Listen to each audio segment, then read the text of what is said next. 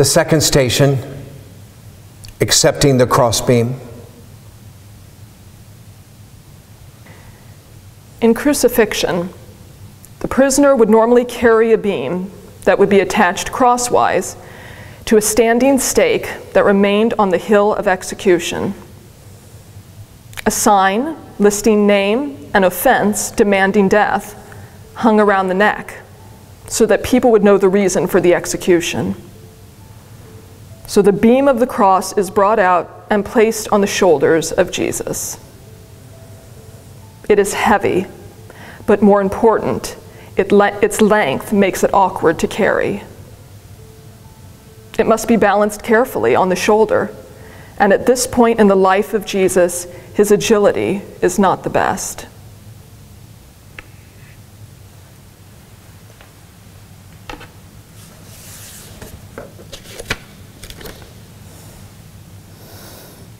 Though he was harshly treated, he submits and does not open his mouth. He is like a lamb going to slaughter, or a sheep about to be sheared. He is silent and does not say a word. Oppressed and condemned, he is taken away. And who would think any more about him? The prophet Isaiah. And in the Gospel of John, Jesus is led away, and carrying the cross by himself, he goes out toward what is called the place of the skull, Golgotha to the Hebrews.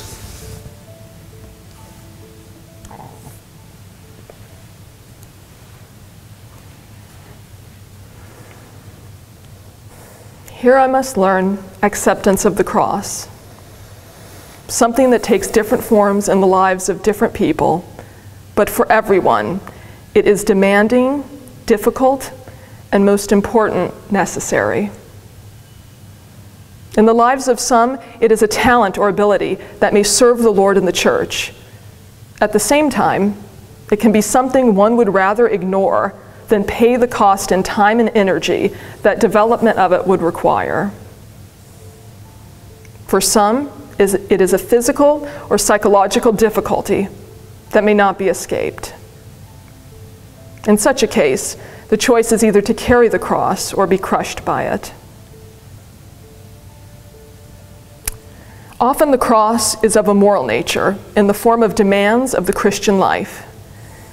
Here, one may turn from the cross and ignore the responsibility, either by leaving the Christian community or staying in it and living as a hypocrite. No person at any place or any time is without a cross. It is a part of Christian life, and the only path open to the Christian is the one that Jesus takes. Receive the cross, accept the cross, and carry the cross. But the Lord has a word of encouragement for me.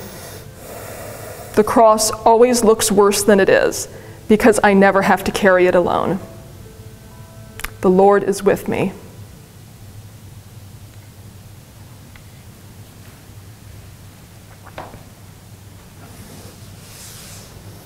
Let us pray.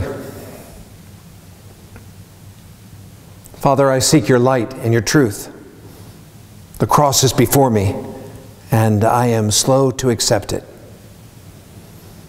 It seems to me that others have a lighter or more interesting cross. In spite of my words, I even suspect secretly that there are those without a cross at all. But this is my cross before me, and I would pick it up and carry it. Fill me with your power and that force that allowed Jesus to carry his cross, and I will carry mine. Amen.